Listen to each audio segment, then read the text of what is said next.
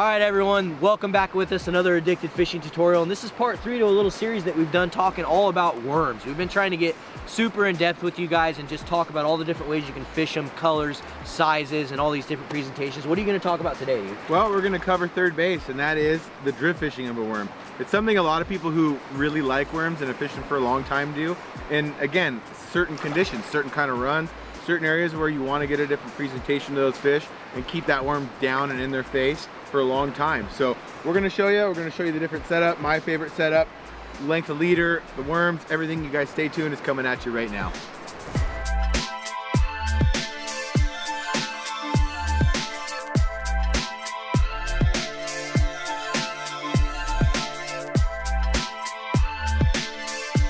All right, everybody, so to get this started, we're going to go over the rod.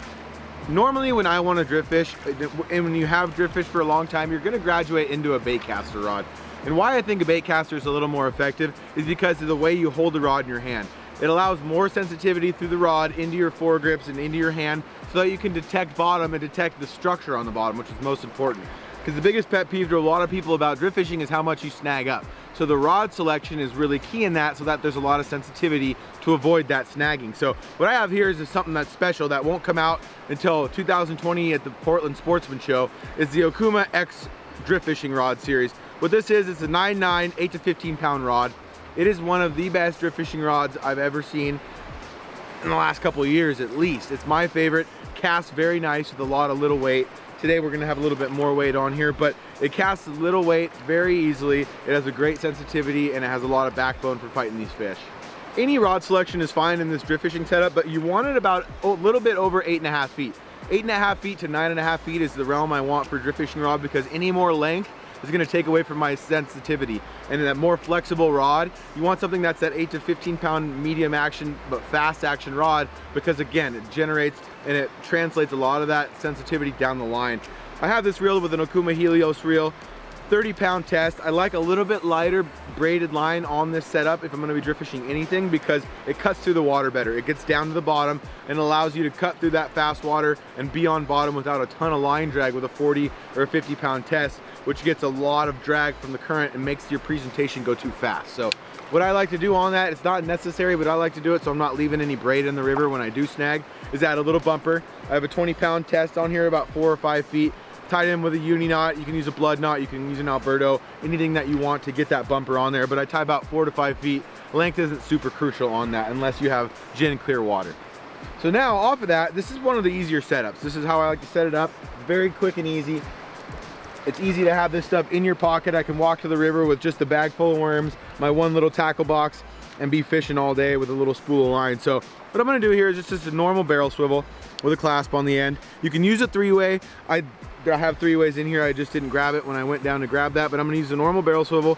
I like to tie my 20 pound test, my heavy braid, or my heavy fluoro, to the side with the clevis that I'm gonna put the weight on. So that when I do snag and I am pulling on that, I'm not pulling on the end with the leader line so that I'm breaking my worm off every time. So I'd rather pull just the weight off of that clevis and have it on that tougher line here, that 20 pound on the top end of this barrel swivel here. So I'm gonna tie just a normal fisherman's knot, connect this bad boy just like so. So I have my barrel swivel with that clasp swinging freely down below it, and that's what I'm gonna add my weight to.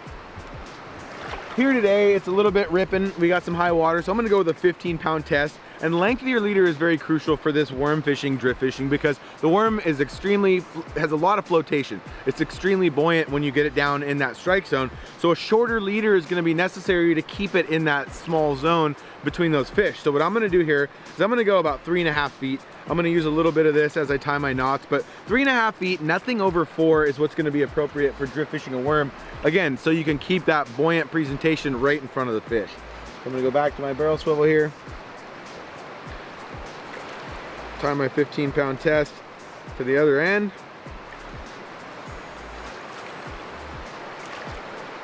And we're off to the races. Okay, so now here is the most important part, and this is probably the biggest question a lot of you are gonna ask, is how do you get the worm on your line? There's a few different methods. I like to just do it with the hook, which I'm gonna show you here. You can take a worm threader with you to the river, but for me, it usually gets smashed in my bag or something happens to it, I lose it, so I don't have the worm threader with me, but there's a perfectly easy way to use just a hook itself to get this done. So what I have here is a number 2 Mustad hook.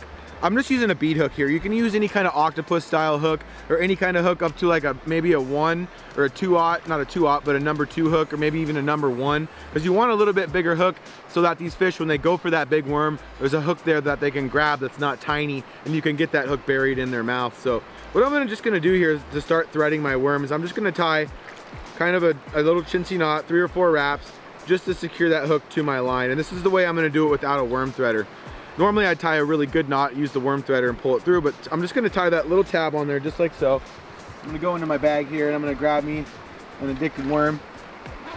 Having a good variety of worms and a good variety of colors on most days is what's gonna be really important to making you really effective fishing these. I'm gonna go with something a little bit shorter today. This is one that I've already cut down. Our addicted steelhead worms come in 6" which work really nicely for this, because a day I'm gonna be drift fishing a worm is a day that I have a lot of water velocity and I want my presentation down and on those fish in a hurry. So I'm gonna grab one more of these worms here and show you guys. And this is the one I'm actually gonna go with today. All right, well, I'm gonna go with my favorite, the red haze. Now this one's in the full 6" mode. I'm not gonna rig all that 6" on there. What I'm gonna do, so I'm gonna go down. I like to cut it right on the R. It says Mad River on this worm. I'm gonna cut it right at the R. That seems to be my favorite length, just like so. I'm gonna throw that back in my bag instead of on the bank. And this is what's the crucial part, you guys. What I'm gonna do now is I'm gonna take this and I'm gonna plant that hook right through the top of that flat spot on the worm that I created by cutting it. And I'm gonna start to keep that line that runs down the side of the worm right in line with my hook shank the entire time. And I'm just gonna start feeding that thing on the best I can, just like so. And what I like to do is I like to put my thumb on top of the hook, using my forefinger, my index finger, and my middle finger to pull that material down that hook shank, just like so. And this is why a bigger hook helps more on this presentation, because it allows you to thread it on there a little bit better. Once it's made it past that shank, I'm gonna pull down on one side, pull it through the other, pull down on one side, pull it through the other, until I get about halfway down that worm. Again, you wanna try to match the distance through that worm, kind of like you would with the fixed jig setup. You want that to sit in that proper spot in that worm length, so that when the fish grabs it, you get a good hook set in. So I've gone about 3/4 of the way, or about halfway through. Now I'm gonna continue to thread it up. I poked it through the side of the worm, and I'm just gonna pull that right down my line, just like so. Now you're gonna see the reason why I use that chintzy knot, because I'm gonna cut it anyways. And this is probably the most important part in my mind of fishing this worm, so that it doesn't slide down. Again, you're gonna be dragging, you're gonna be hitting bottom. You don't want that worm to slide down and bunch up on itself. You want it to stay straight and linear as it goes through that presentation. So what I'm gonna do to make that worm not slide over my hook every time is I'm gonna add just a little 6" bead. You can use an 8, you can use a 10, you can use a corky, you can use any amount of things to sit below that worm, but what that's gonna do is it's gonna block the hole I made by sliding the hook through and allow me to not have that worm slide down every single time, just like so. And I got that tail facing towards the hook. You can also rig this upside down the complete opposite way, a wacky rig, still putting the corky in line and adding your hook down here at the bottom. So now I'm gonna grab my number 2 mustad bead hook here. I'm gonna do just a normal fisherman's knot, just like so, 7 wraps. Let that line, pull it tight, and we're good to go. So now what I'm gonna do, I'm gonna slide that worm down ever so gently to where that bead is actually touching my hook. And that is so you have good hook placement in that worm. You see how it's about 3/4 of the way through, down towards the tail end. So when that fish comes up and grabs that worm, that thing's planted right in the top of their mouth or right in the side, and you have a great hook set as it bounces off the bottom and rips the rod right out of your hand. So now we're gonna go to the weight. What I'm gonna use here today, just because we got an interesting rock bottom, a lot of big boulders and stuff, I'm gonna use one of these Dave's Tangle Free. And the reason I like some of these Tangle Free weights like this is because of that rubber coating on them. They bounce along the rocks really nicely. You know, they have the bouncing betties. We see those a lot out here in the Pacific Northwest.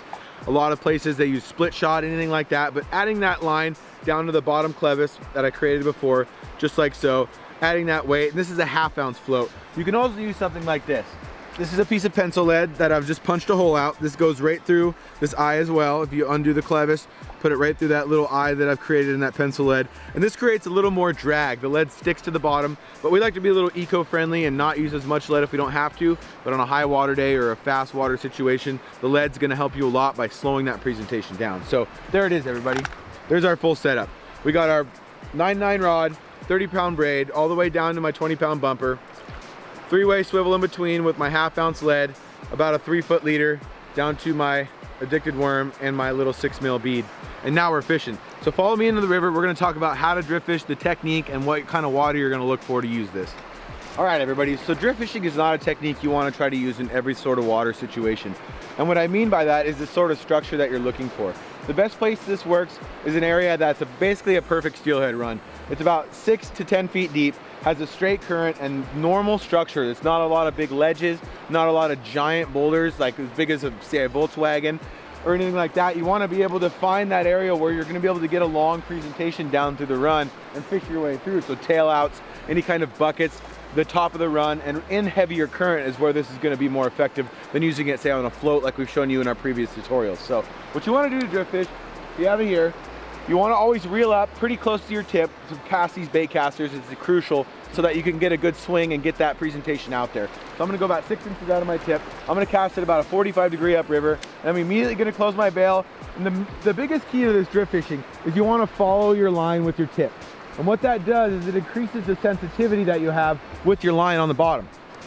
The whole thing that we're trying to do here is keep this as close to the bottom as possible and actually drag it across the bottom. So pursuit angle, by casting it a 45 up, reeling up your slack, hitting bottom, and then fishing it across that bottom in that zone where you know those fish are gonna be, is the proper presentation. I'm gonna do it again, cast that at about a 45. Again, following that presentation all the way through with your rod tip.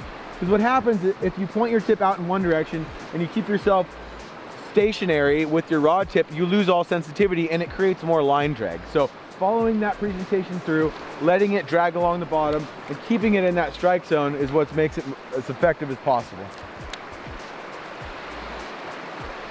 So because drift fishing is very stationary and you're fishing from point A to point B, you can also side drift this presentation out of a boat. But using your feet or using your boat and moving to the pockets in the river is what's going to be crucial. You're going to treat this presentation a lot like fishing hardware. You're going to start close, you're going to go to the middle, you're going to go far, and then you're going to take 2 steps. So having a good tail out or being in a boat and moving down along the run is what's going to utilize this method the most. Being able to cover the water, because we don't have the float set up where we can just let it run straight down. But our advantages are setups on bottom and right in those fish's face. All right, everybody. Well, there it is. That's the 3 things you need to know about worm fishing. Every technique that we've showed you so far is incredibly effective in its own situation. That's why we show them to you, because you shouldn't just be a one-trick pony with these worms. No, absolutely not. You got to have all these different methods underneath your belt to help you get out here and catch fish. So hopefully you guys enjoyed this. Hopefully you guys learned something. Be sure to tap that subscribe button, turn on those bell notifications, because we have a bunch more cool stuff coming, a bunch more educational, and we have some special trips planned this year. We're going to be going around the country doing some cool things, I think. And if you guys haven't seen this full part of this series, be sure to go back down here below, click those links, get to that YouTube channel, and see the rest of those videos that we came out showing the fixed float, the slide float, and then this drift fishing one. So. Absolutely, and thanks so much for tuning in. Don't forget, we got some links in the description below and some special discount codes for you addicts only to get on our website and buy some of these addicted steelhead worms and get out and get some fish before these big wilds start showing up. Yeah. And I know a lot of you guys in the Midwest are already catching fish, so comment below, let us know how your fishing's been this season for everyone, and we'll see you on the river. Later, guys.